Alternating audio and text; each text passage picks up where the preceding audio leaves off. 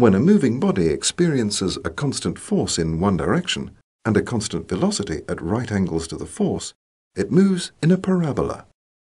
The body shown here is projected from the origin with initial velocity u at an angle theta to the horizontal. It is subjected to a vertical force due to gravity, but its horizontal velocity is not affected by this and remains constant.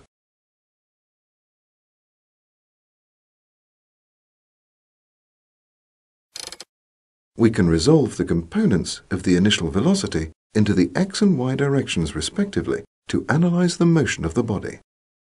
Doing this allows us to consider the vertical and horizontal motions separately.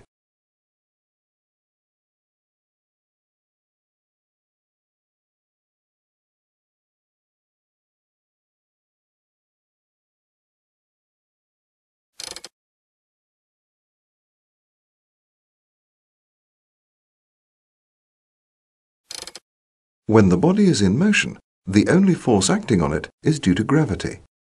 It therefore experiences a constant acceleration equal to the acceleration due to gravity.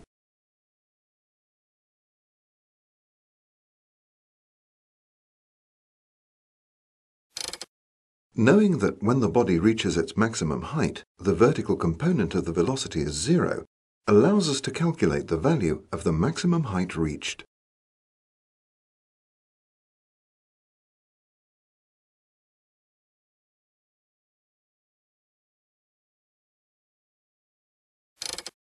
The time taken to reach the maximum height can be found by using the equation v equals u plus at. The total time of flight is double the time taken to reach the maximum height.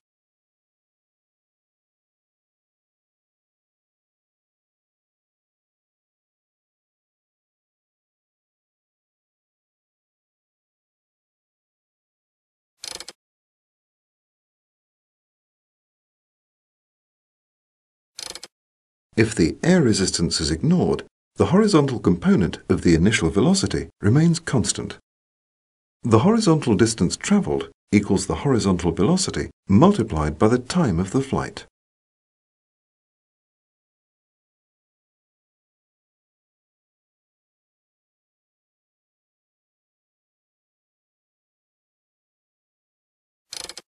For a given velocity, the range is found to be a maximum when the angle of projection is 45 degrees above the horizontal.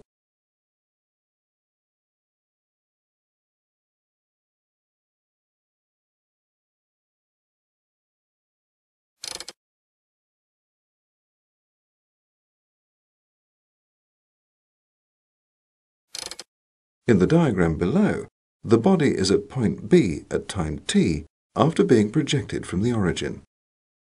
The expression for the trajectory of the body is derived here and is in the form y equals ax plus bx squared, where a and b are constants for a given velocity and angle of projection. This is the general equation of a parabola.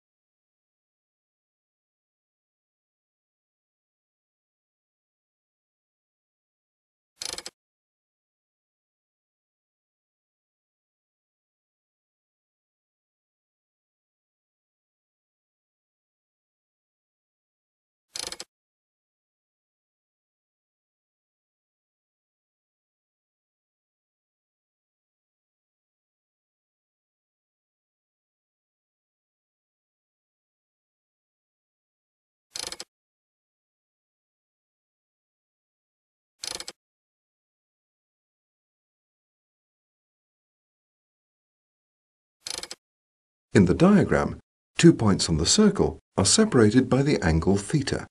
This angle can be measured in either degrees or radians. The angle in radians, subtended at the center by the 2 points, is defined as the distance around the circle separating the points divided by the radius of the circle. 1 radian is therefore the angle subtended at the center of a circle by an arc of length equal to the radius of the circle.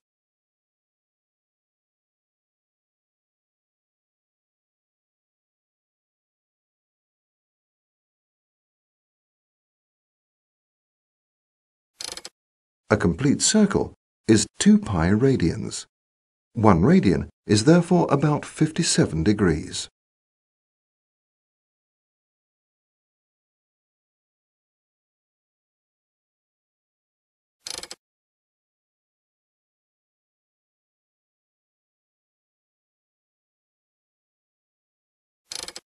In the diagram, a particle moves from point A to point B around the circumference of the circle. The angle through which the particle moves is theta radians.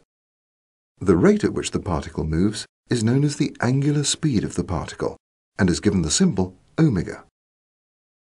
If the direction of the particle is also stated, then we are describing the angular velocity of the particle. By convention, anticlockwise rotations are regarded as positive and clockwise rotations as negative.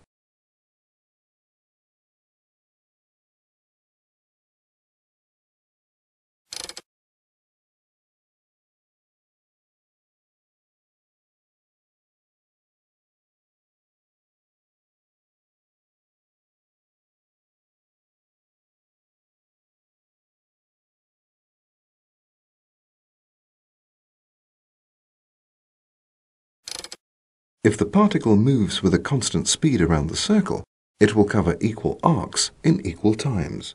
The angular velocity of the particle is constant.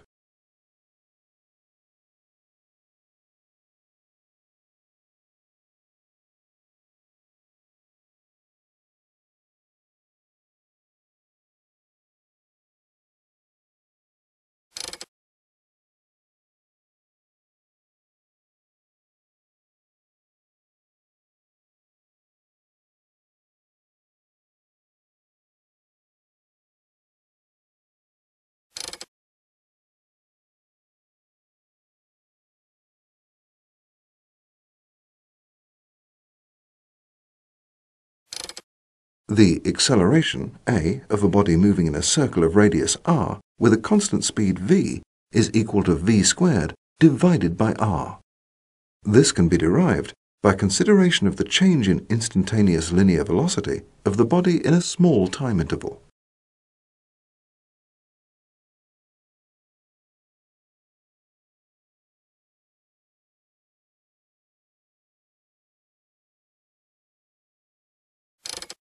The vectors VA and VB represent the velocity at points A and B.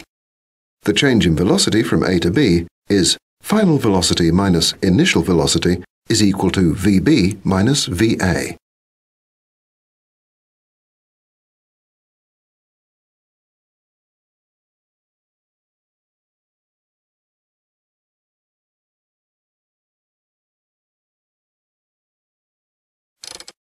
The force F required to maintain the circular motion is found by using Newton's second law of motion. This force is in the same direction as the acceleration it produces and acts towards the center of the circle. We can also represent the force in terms of the angular velocity of the body.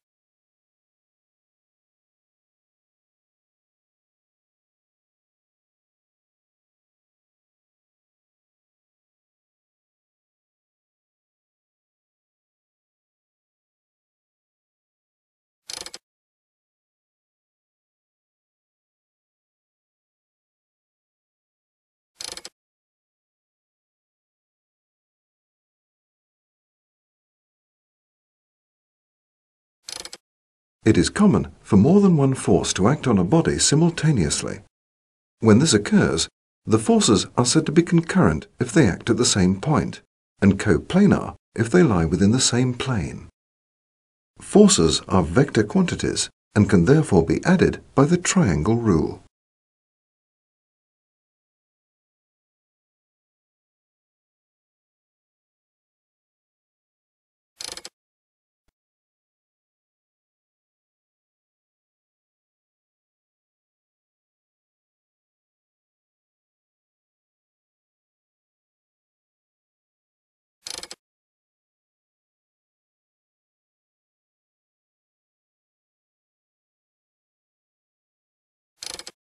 Any single force can be split into two components. This is in fact the reverse of combining two forces into a resultant force. In this case, the single force is resolved into two other forces. It is often extremely useful to resolve a single force into two forces in order to produce components which are perpendicular to each other. In this example, the force is resolved into the two perpendicular forces, F times cosine theta and F times sine theta.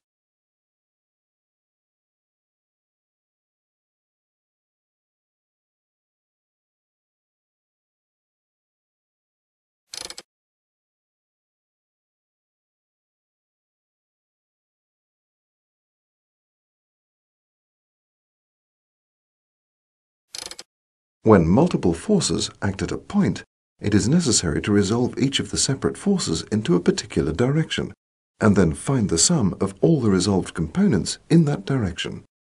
To find the resultant of the above four forces, we need to resolve each force into the same two directions and sum for each direction. We can then find the resultant of the two concurrent forces.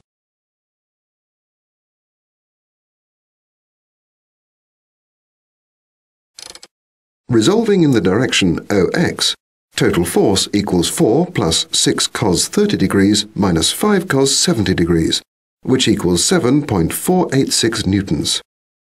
Note that the 2 Newton force is perpendicular to OX and therefore has no component in the OX direction.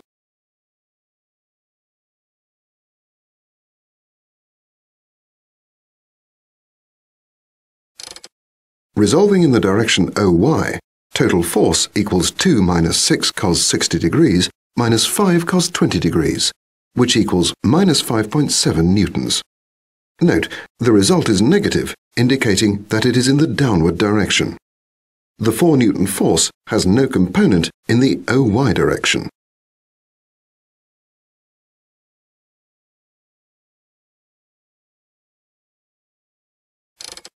Once all four forces have been resolved into two perpendicular components, the resultant force and direction can be determined.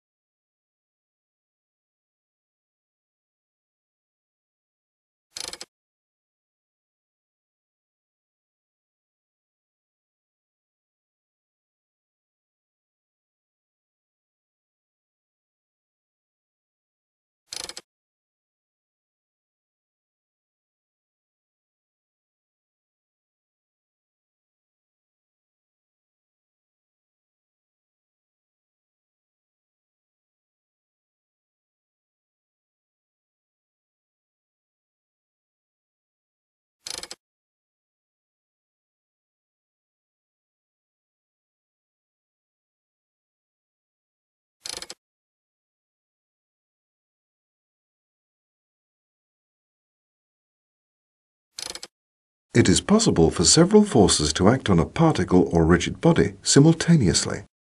This can result in a series of calculations of resolved forces to find any overall resultant force.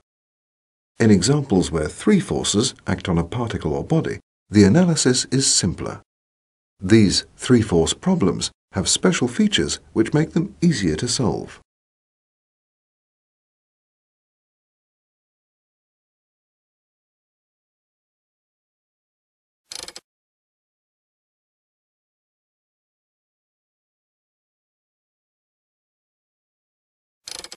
If a body is acted on by three coplanar forces and is in equilibrium, then one of two situations exists.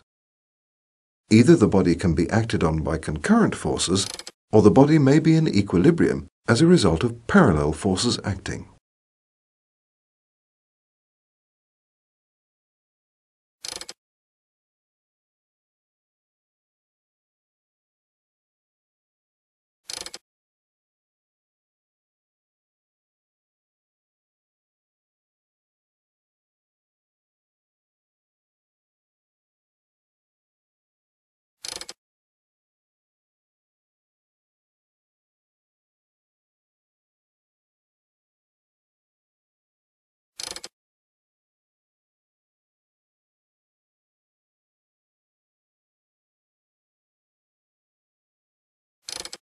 If a body is in equilibrium under a set of three coplanar concurrent forces, the resultant force on the body must be zero.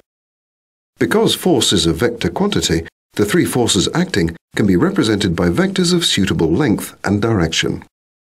Here is a force diagram for a body in equilibrium under the action of three coplanar concurrent forces A, B, and C.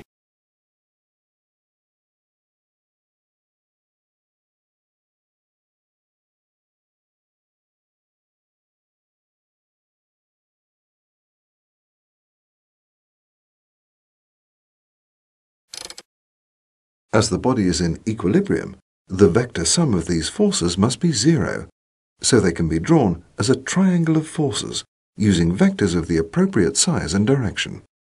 Each side of the triangle represents one of the force vectors.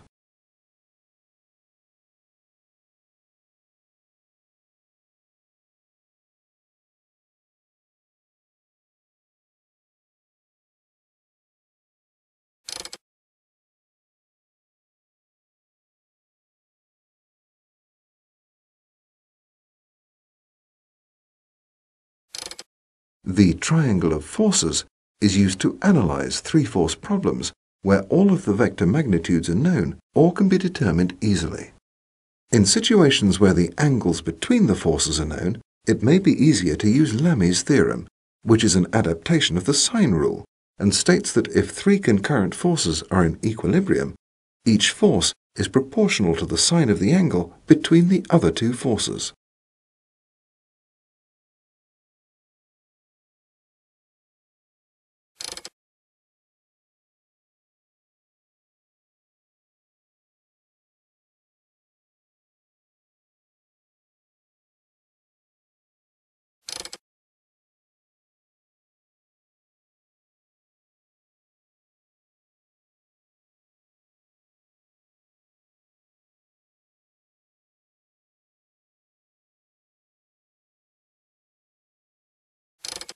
The triangle of forces is used to analyze three-force problems where all of the vector magnitudes are known or can be determined easily.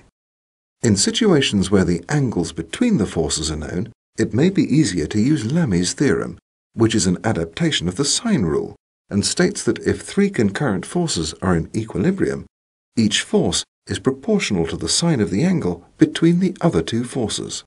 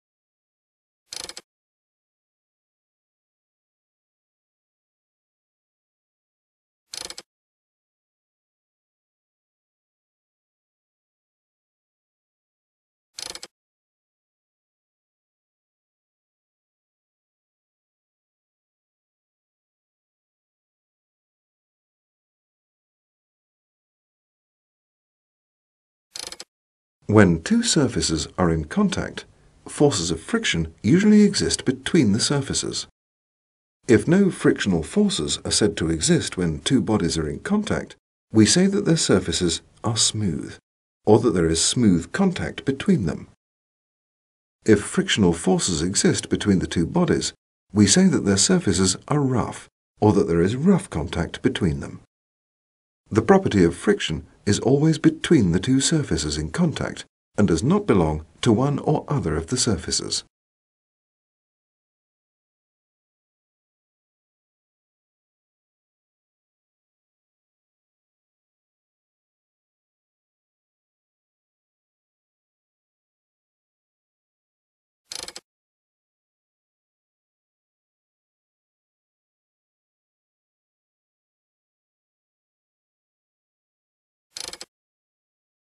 If the block in the diagram is subjected to a horizontal pulling force which increases from zero, it will remain stationary for a time until the force P overcomes the frictional force F between the surfaces. The block is initially at rest, with the horizontal pulling force and the frictional force along the plane of contact both being zero. As P increases from zero, so must F, and they must be equal in magnitude up to the point where the block moves.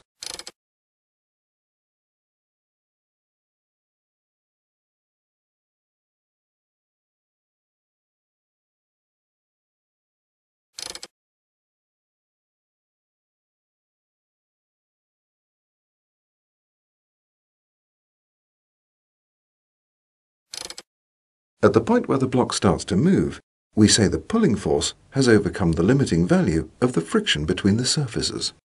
For two particular surfaces in rough contact, it can be shown by experiment that the limiting value is proportional to the normal reaction between the surfaces. The constant in the equation is called the coefficient of friction between the surfaces. This represents the maximum value of the frictional force.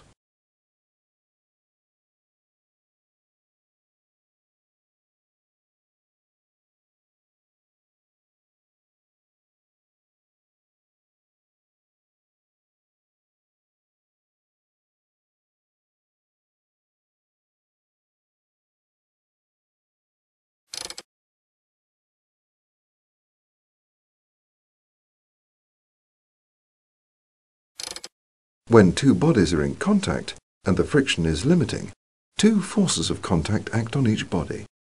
The diagram shows the forces acting on a block.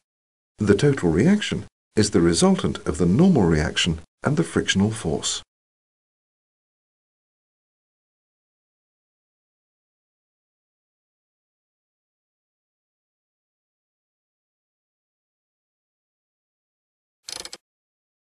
We have seen that the magnitude of the frictional force varies from zero to its limiting value as the pulling force increases to overcome the frictional force.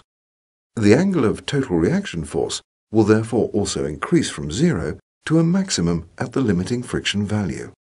At this point, it is known as the angle of friction and equals the inverse tangent of the coefficient of friction.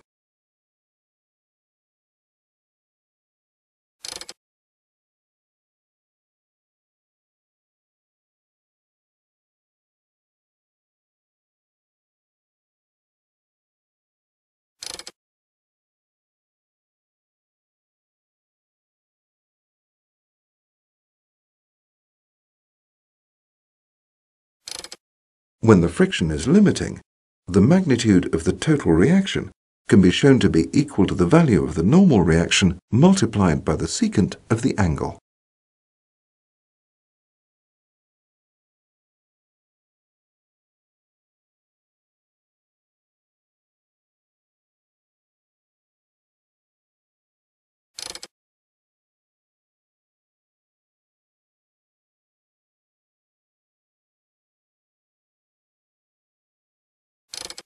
The laws of friction are listed here.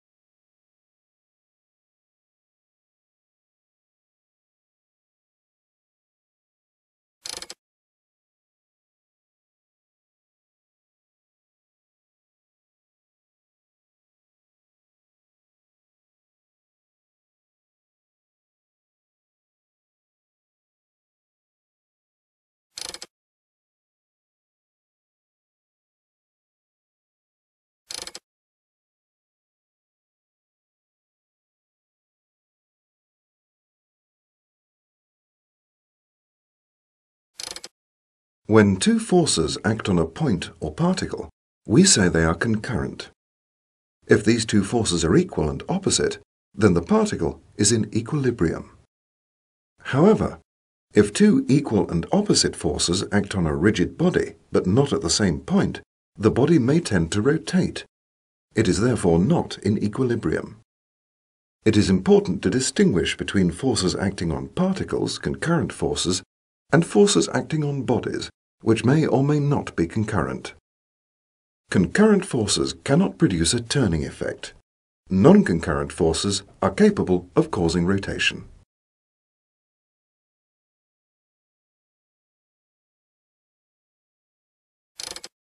If one or more non-concurrent forces act on a rigid body, they may cause it to rotate about an axis.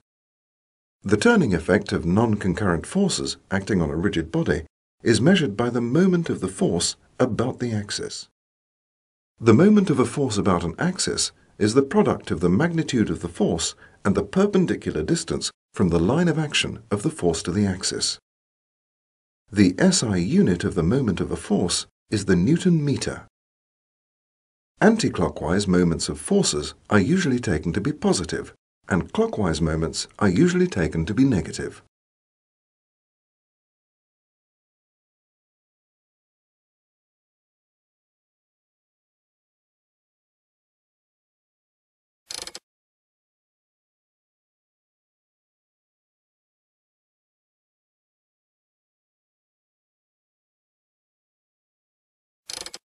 If several coplanar forces act on a rigid body, the resultant moment about a point in the plane is the algebraic sum of the individual moments about that point. In the diagram, ABCD is a uniform square lamina subject to the forces shown. To find the resultant moment about a point, it is necessary to calculate the individual moments due to each of the forces. The resultant moment about point A is found to be plus 6 Newton meters. As this result is positive, the lamina will rotate in the anti-clockwise direction if A is the axis of rotation.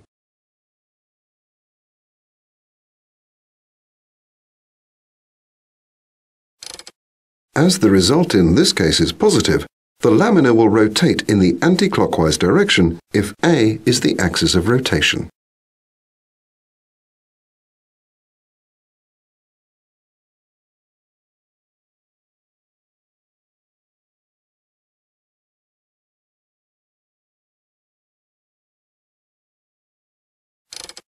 For a body in equilibrium, the resultant moment about any axis is zero.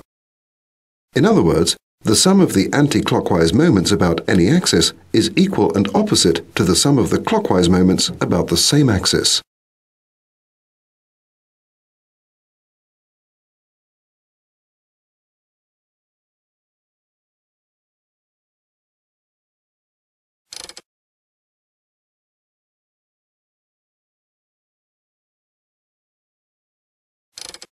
A couple is formed when two equal parallel forces which are not collinear act in opposite directions. Two forces, each of magnitude F acting in opposite directions at different points on a body, form a couple. The couple has a zero resultant, as the forces are equal and opposite. The couple does have a moment, which is equal to F times d.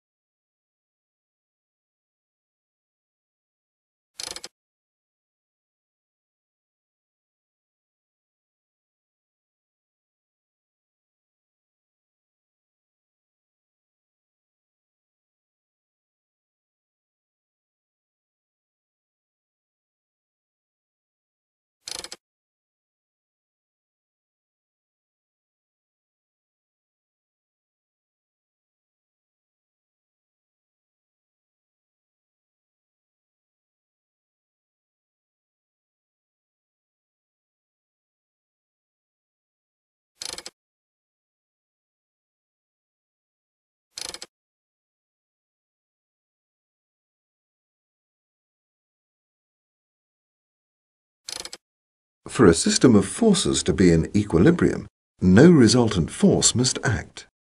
If a resultant force acts, then the system would accelerate and would therefore not be in equilibrium. Also, no resultant turning effect must act. To determine if a system of forces is in equilibrium, any of the following three sets of criteria can be tested.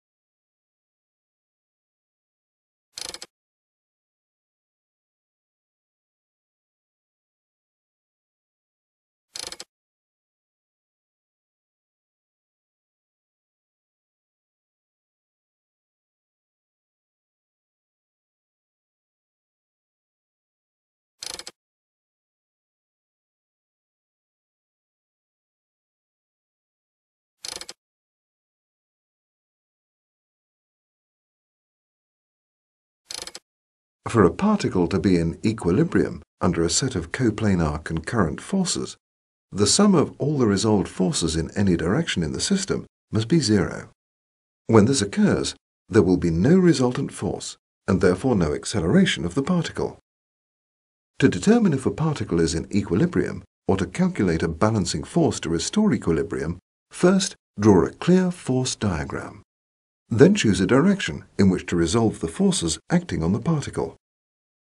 Find the resultant force in the chosen direction, remembering that forces have no resultant perpendicular to the direction. Show equilibrium by determining that the resultant force acting on the particle is zero, or determine the single resultant force acting and show the consequent balancing force required to restore equilibrium.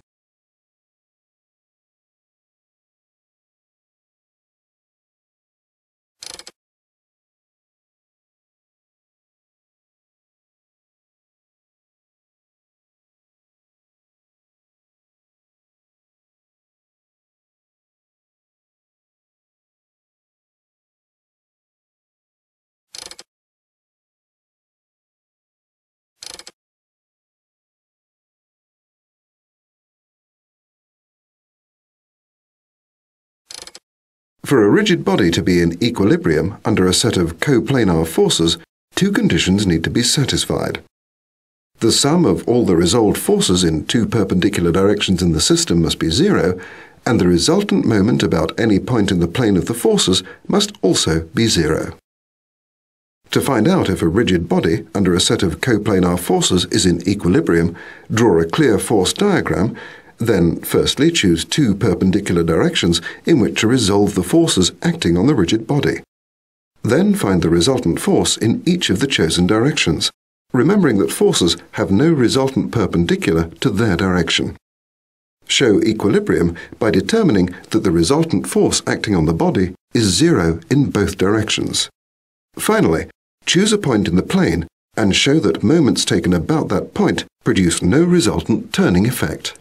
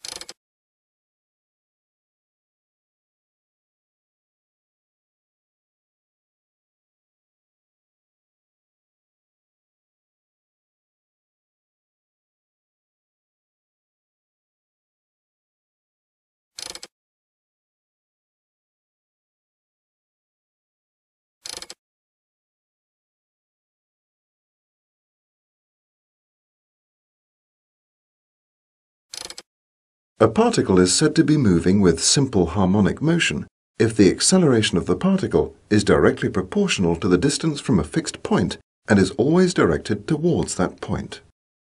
In linear simple harmonic motion, a particle oscillates in a straight line with a linear acceleration which is proportional to the linear displacement of the particle from a fixed point and is always directed to that point.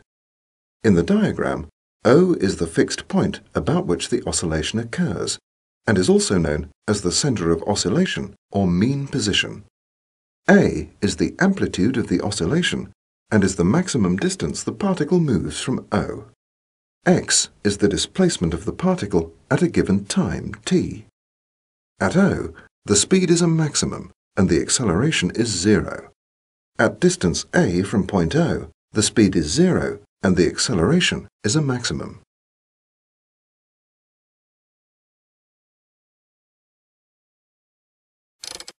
The basic equation for simple harmonic motion can be deduced from its definition.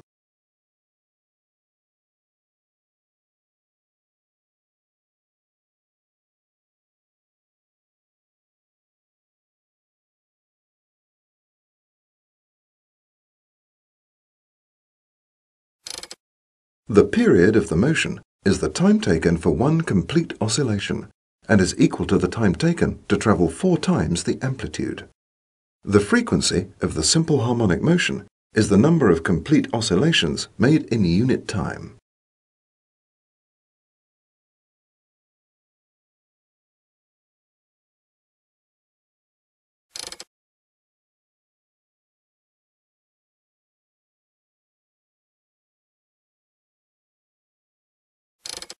Any force that is directed towards a fixed point and which is proportional to the displacement from that point produces SHM.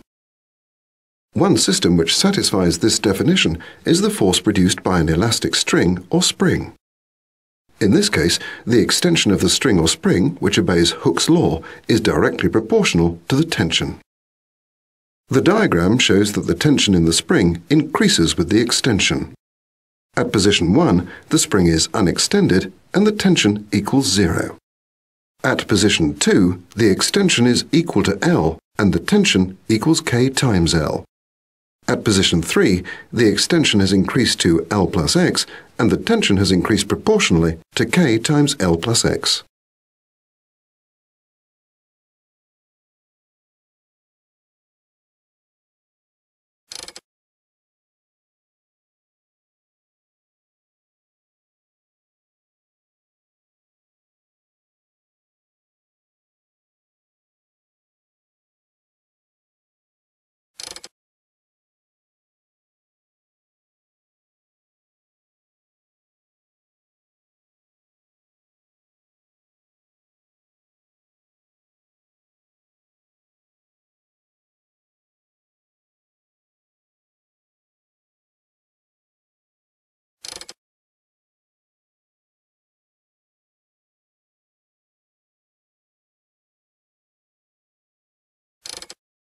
A simple pendulum consists of a small bob of mass m suspended from a fixed point by a light inextensible string of length L. If the bob is moved through a small angle and released, it oscillates about the point O. When the bob is at point A, the forces on the bob are the tension in the string and the weight of the bob itself. Resolving the forces, there is a net restoring force acting tangentially towards O.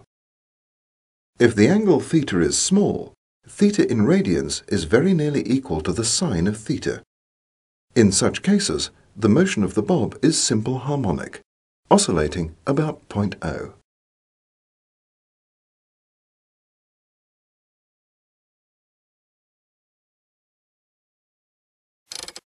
The time period, t, of a pendulum undergoing small oscillations is independent of the amplitude of oscillation.